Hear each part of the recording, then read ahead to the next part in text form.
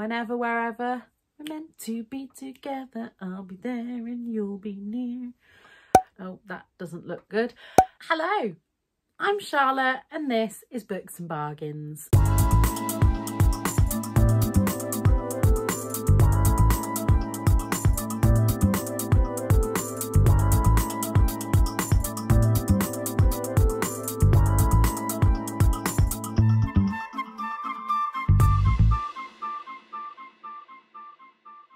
My hair is 100% floofy today. I've just settled Nana with a cup of tea, and so let's get into part 2 of my Q&A. At the end of this video, I will be announcing the winner of my giveaway, and I'm trying to decide the best way for you to contact me if you're the winner so that I don't get scammers. We'll see how that goes down. My hair is poofy today. I washed it last night and didn't put any product in, but there you have it. Let's get into the questions. I've just realised that I was about to say question number 1, but as this starts from 20, if I try and keep count, I'll probably get lost. So I'm just going to go with it and just say the next question is, so the first question of this part 2, if you haven't already seen part 1, I will link it above. But it is, which favourite author would you like to write in a different genre? Now, one of my favourite authors is Miranda Dickinson, and I can't see the book right now, but she has written some kind of, she writes my kind of romancy books, and she has also written some, I don't know if they're thrillers or police procedurals, but I do have one of them on my shelf to read. But I wonder, I'm trying to think, like I would quite like, so I love Claire Mackintosh's thrillers, and I don't think I'd want Claire Mackintosh to go all the way into a romance, but maybe there's a kind of emerging genre of a romantic thriller, which I think would be good. I also think that any of the kind of, like, I obviously love Heidi Swain for the kind of village feel. So I could imagine Heidi Swain writing a kind of cosy murder. I really don't like the term cosy murder, but you know what I mean. So yeah, I don't know. I'm trying to think if there's any kind of YA authors that I've really enjoyed that I wish. Maybe if Jacqueline Wilson wrote an adult book, who knows?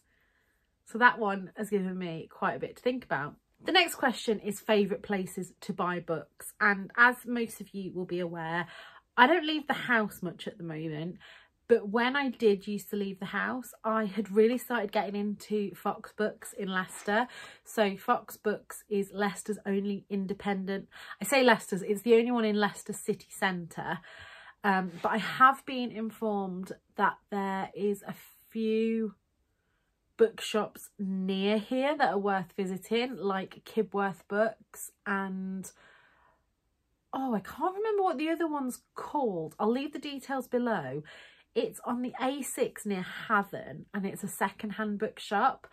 But at the moment, any books that I do buy, I do my pre-orders through Waterstones. I try and avoid Amazon where possible.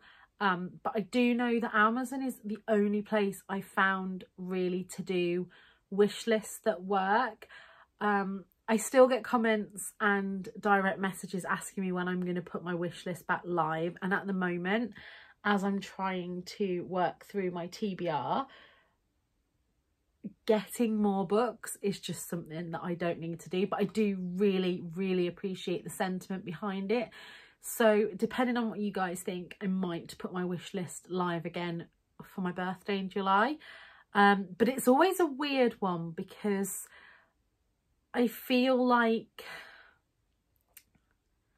there are certain booktubers that I used to follow that I don't anymore, that I feel like they're always kind of expecting their subscribers to buy them things, and that makes me a little bit uncomfortable. But then at the same time, I do understand, I quite have enjoyed in the past sending little gifts to people. So it's all a thing that I need to work out how I feel in my head, but that wasn't the question. Yeah, I do my pre-orders through Waterstones, and that's because it works out well for me that I do it when they have, I keep a list of books that I want to pre-order, and then when it comes to their triple, double points events, I always pre-order then. But my favourite place to buy books is always going to be charity shops and secondhand bookshops. There is nothing like the hunt for me. So I do really enjoy kind of more curated charity bookshops. If you are in the Leicester area or Leicestershire area, Queen's Road in Leicester, it's a little bit out of the city centre, but on a nice day, it's a good little walk. On most days, for me, it is a bus journey. But there's a LOROS and an Age UK bookshop there that are both fantastic. And yeah, they're my favourite places to buy books. I love nothing more than charity shopping for books, but haven't done that in a while. Tied into that, the next question is favourite book shopping experiences since joining BookTube. And one thing I will say that BookTube has given me is that I will now purposely seek out bookshops when I go places. I've always wanted to seek out charity shops.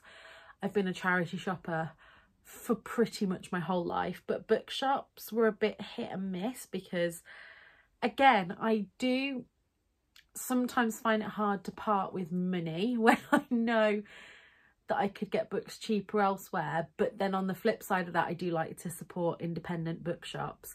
And there are two experiences that stand out in my mind. And the first is going to the Book Barn it's near Coventry. Not the Book Barn, Astley Book Farm, that's the one. I'll leave this link down below because me and Tom went there for my 30th, I think, which was during COVID. And we haven't been since. It's one of those that's been on the bucket list to go back to. But again, like I say, it's not really wheelchair friendly, I don't think.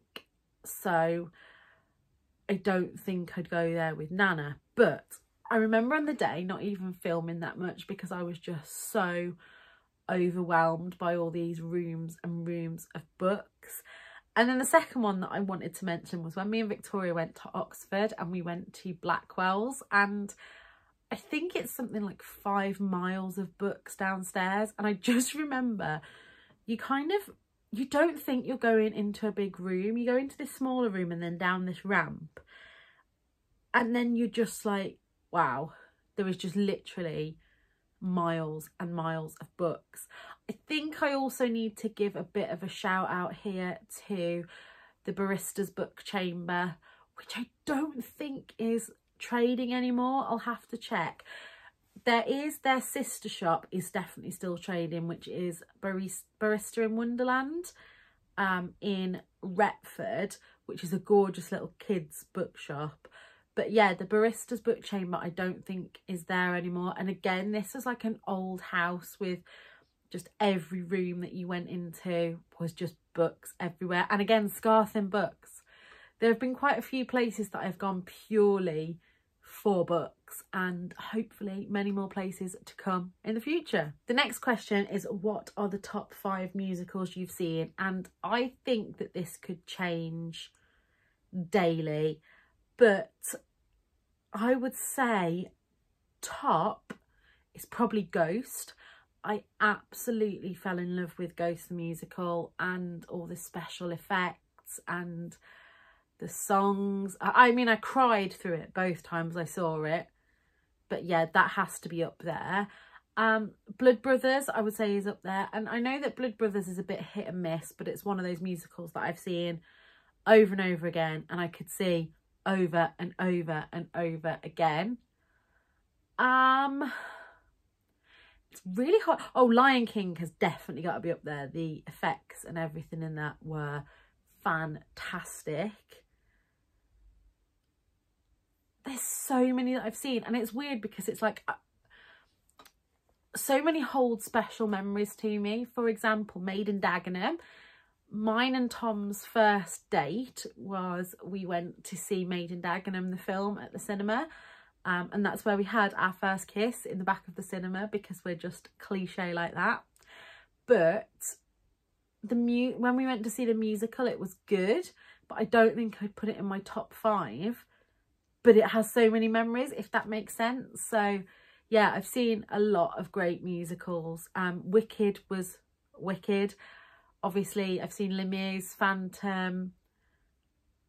I feel like I'm going to regret that I'm missing one here that I really loved. But yeah, they're all the ones that I can think of at the top of my head at the moment. The next question is actually, who are your Insta-buy authors? But I think I'm going to do that as a separate video, as I'm already on 11 minutes and I could talk about that for hours. So that video will be coming soon. The next question is, do you have any holidays booked? And as you're watching this, I have just got back from Norway, and I think my cruise vlog will be the next video coming up. I am going to Corfu with Stacey in 3 weeks time, which I am so excited about. And then in September, myself and my husband and my brother are going to Portaventura in Spain for my brother's 30th birthday. So that has been booked a while. And then after that, we're just cautiously not looking at holidays at the moment. I will probably say this in my cruise vlog, but traveling to Norway with Nana was a lot of hard work. I think because at home she walks around with her frame and we couldn't take that with us because it's a big bulky thing, it wouldn't fit in the car. We didn't realise how bad her mobility had got. So after a week of having to manually transfer her between the two of us, in and out of bed, in and out of the wheelchair, and just having that, my mom likened it to going on holiday with children. And I said to her, but at least with children, you can put them in the kids club for a few hours. It was that mentally being switched on all the time, being aware of trips and falls. Other people just didn't think. We had a few altercations with people kind of pushing in front of the wheelchair, bashing into the wheelchair, and it was a lot of hard work. That's not to say I didn't enjoy it, because I did. Norway itself was absolutely stunning. But yeah, after these holidays that we've got booked, obviously when I go to Corfu with Stacey, Tom will be looking after Nana. And when we go to Salou, my parents are very kindly looking after Nana, but we need to discuss options about respite and things before we book another holiday. And that with it comes with a whole lot of other stuff. So yeah, that's the question in a nutshell. The next question is, do you write any stories and or poetry? And tentatively, I have written quite a few poems in my time. I was published in Midlands Poetry Now, which Tom informs me that pretty much anyone can get published in, but still, that was an achievement to me when I was in year 10 at school. I have all these ideas for a novel that I'd like to write, but I think I just need to start writing things down. I do write in a journal every day, and I write reflections on things that have happened. And yeah, like, I do like poetry, but it's one of those things that I've done for years and I've never really shared it with anyone. Well, I did when I was younger, but now, no. It's very much something that I do just for me. Maybe one day I'll share it, but yeah, who knows? The next question says, I have chronic ill health too and find reading an escape. Do you find reading helpful? And yes, and especially, I think I've mentioned this quite a lot on this channel, especially since I got over, I don't think it was a fear of audiobooks, but I just never really got into audiobooks before because I felt like I couldn't concentrate on them because I would always get distracted by something else. But especially in the past kind of 6 months, when I've been having a lot of dizzy spells and having to lie down for periods of time, I'm recovering from surgery or sitting in hospitals waiting for surgery and things like that, I've really, really got into audiobooks. And I find that, yeah, I love it as the escape. Like you say, I can be sat in my bed in Leicester and be in Paris or anywhere really apart from here. I don't really read a lot of fantasy unless it's middle grade fantasy. So I know some people like to escape to a different world. I'm not so much into that. I mean, I'd be up for trying it, but I like to stay kind of grounded in this world. But I was gonna say like a better world, but not all of the stuff that I read is a better world than this. Some of it that's meant to be kind of dystopian feels very much like the world we're living in. So that's not always an escape. But yeah, reading is one of the things that has kept me sane with my declining health, because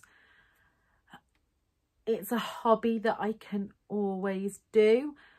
So I do like singing, and I like going out for walks, and I like being in nature, but they're not things that I can always do. So wherever I am, I can always have a book. And especially getting into ebooks again, I have the Kindle app on my phone. So if I ever find myself anywhere with 10 minutes to spare, I will just start reading. The next question is, what is your favourite item of clothing? And I wouldn't say that I have a favourite item as such. However, you should know by now that Lucy and Yak dungarees are definitely up there as favourite items of clothing, because I wear them all the time. I have retired my sunflowers for a little bit, as I pretty much lived in them on the cruise and think they potentially need a wash. So I'm wearing these teal ones at the moment. But yeah, I've really kind of, I don't know, I've kind of fallen out of love a bit with fashion. I think I mentioned in the last Q&A that I'm not having a great body image time at the moment, and things that I used to wear that I really enjoyed wearing, I just don't feel comfortable in at the moment. So what I have done is I have boxed up any clothes that don't feel 100% me at the moment, and they're in the garage.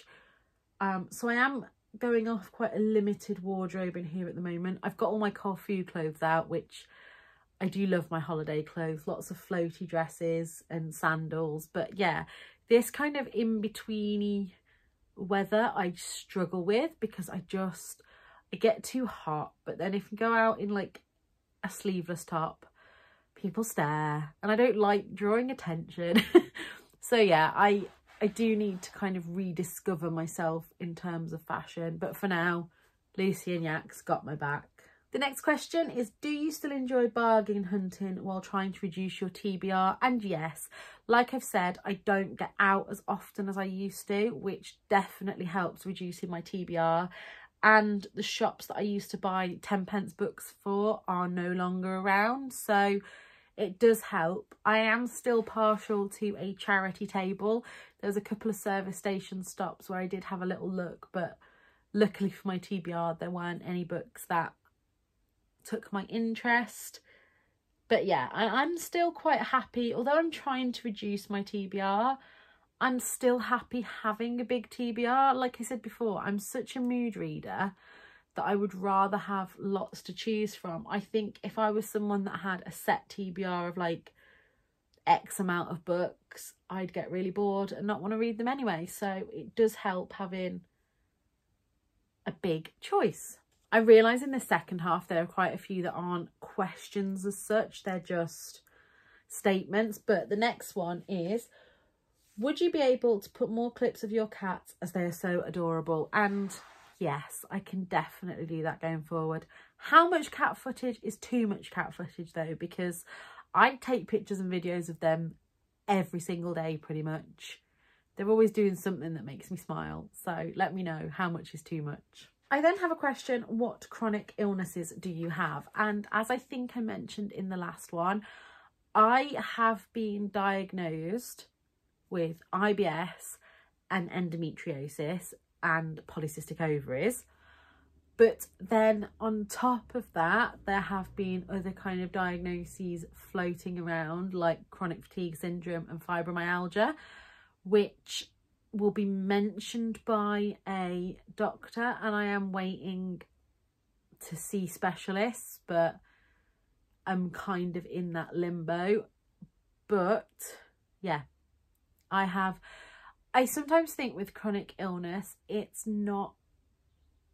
is helpful to have individual diagnosis, but for me personally, the kind of what does that mean is more of a interesting question. So for example, at the moment, instead of me thinking, oh well, I have IBS, I would think these are the ways it impacts my life and this is what I'm doing about it, if that makes sense. So at the moment, that is just making sure that I'm always near a toilet. But hopefully once I see gastro and have some more tests, we might be able to move forward from that. I am managing my fatigue at the moment by A, making sure I get enough sleep, B, making sure I get enough movement when possible, and C, trying to eat as healthy as I can on a limited diet, because I also have a lot of adhesions. Now, adhesions come from my endometriosis, but also the amount of surgery that I've had. So adhesions are like tough bands of scar tissue. So imagine like my bowel is going along like this. I have these bits of scar tissue that are around it, which creates a narrowing. Oh, that doesn't look good. But that narrowing means that I have to be careful at the moment when I'm eating things like vegetables with skins and things, because I get these, I can tell when it's there, I get this really bad pain. And the only way I can explain it to you is, have you ever trod on a hose pipe and you feel the pressure and the pressure building, and then you let it go and it goes that is what my life is like. The next question is, what would be your dream job? And I would love to be a nurse. It's no secret on my channel, I was studying to be a student nurse, which had to take a backseat due to all of the health issues, and obviously now I care for Nana. I would never say never to going back to nursing, but I do believe that our nurses are not paid well, and the working conditions for NHS nurses are atrocious, and also the university conditions for student nurses are also not good. I am very lucky to have Tom, and Tom was able to support me, but I still had to work. So on a placement week, I could be doing my 37.5 hours on placement, which you're not paid for, plus have assignments, plus have to do at least one shift as a healthcare assistant just to make ends meet.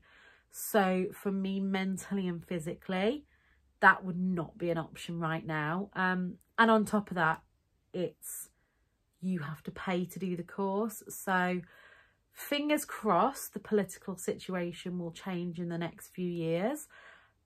I may go back to nursing, I may not, but that's how I feel. I feel very passionate about being a nurse again.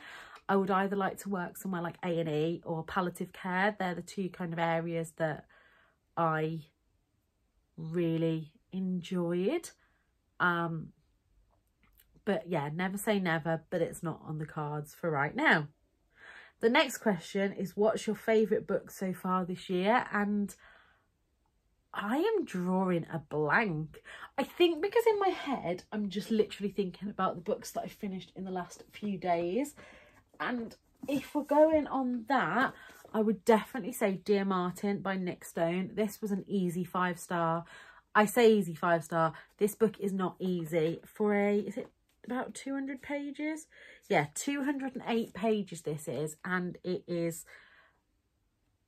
hit me on pretty much every page.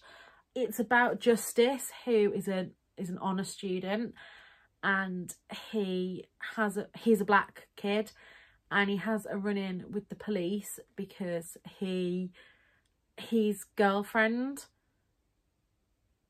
I think she looks white, I don't think she is white, and she's drunk and trying to drive off in her car. He's trying to stop her from doing that, and the police, he's handcuffed and taken to jail at the same time that a young man in another state is shot by the police, a black man. And this book, it just explored so much, and I just can't imagine being in that position.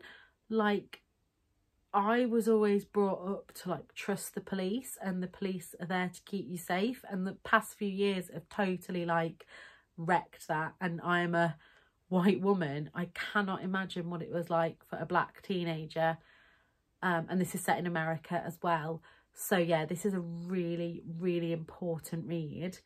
So I think that is one. I'm just trying to think, because would I say that I enjoyed that book? No. I think there's a difference between enjoyed and so I appreciated the book, but it was such a dark one. Does that make sense? Like, I'm not saying that it was I'm not trying to say that I didn't enjoy it, but saying that I enjoyed it seems like the wrong word. I'm glad it was written and I'm glad that I read it, but I think in my head enjoyment is like a happy emotion. That made me feel all the emotions, but not, it wasn't happy. I'm just getting up my story graph here to see if there's anything that I'd pick out to say is like the, let's see which ones I've given 5 stars to. To be honest, most of the ones that I've given 5 stars to are kind of darker ones. So I think I'm going to have to say my reread of the Brown Sisters trilogy is the one that brought me most joy this year so far. But yeah, it's been a bit of a mixed reading year so far. I mean, we're nearly halfway through, and I'd say that I've read more kind of middle of the road books than actual 5-star reads. So yeah, I'm going to leave it at that. The next question is, what is a line from a book that you will never forget? And this is a cop-out answer, but I've pretty much forgotten every line that I've ever read in a book. I'm sure there are books that a line has happened and I've gone, oh, that's a good line. And I do write lines in my journal sometimes, but just off the top of my head, I have brain fog with my chronic illnesses. So remembering something like that just off the top of my head. And weirdly, the one thing that I can think of when I think of this, and this will show you how my brain goes off on a tangent, is when there was the Agatha Christie stuff and the one-liner from Colleen Rooney that it was Rebecca Vardy's account. And I just, that's all that came to mind. So yeah, not a line from a book. Sorry about that. I know that that's a real cop-out of an answer. The next question is, why do you enjoy middle grade books? And I think I'm not somebody that reads a lot of middle grade books, put it that way. I don't really read a lot of contemporary middle grades unless they're ones that I want to read specifically to recommend to people with children, and especially I have nieces and nephews, so I try, and if there's a book that I'm interested in getting to give them, I try and read it myself first. I especially like books with representation of different genders and family setups. So for example, Benjamin Dean's books, what have I read? I've read Me and My Dad and the End of the Rainbow and The Sunshine Project, and also Alex Gino's books. I think getting books into the hands of children about different families, different body shapes, different ethnicities is a really good way to try and make the world a better place and make the world a more inclusive place, introducing kids to these stories before any kind of prejudices have had chance to set in. So that's why I'll read them. But middle grade fantasy is what I really like. So I love the Pages & Co series, I love the Starfell series, I love the Rainbow Grey series, and it is literally just because it gives me that feeling of escaping into another world where, yes, there'll be danger and peril, but not too much. And yeah, they're just so comforting. I don't really have any series like that I read from when I was young. There's none that sticks out to me. I mean, apart from the Goosebumps series, but they scare me a little bit now. Oh, and the Animal Arc series. They just, yeah, they give me that warm and cozy feeling. So yeah, that is why I read middle grade books. And last but by no means least is, what's a book that wasn't a favourite at the time but has stuck with you? And this I had to really think about.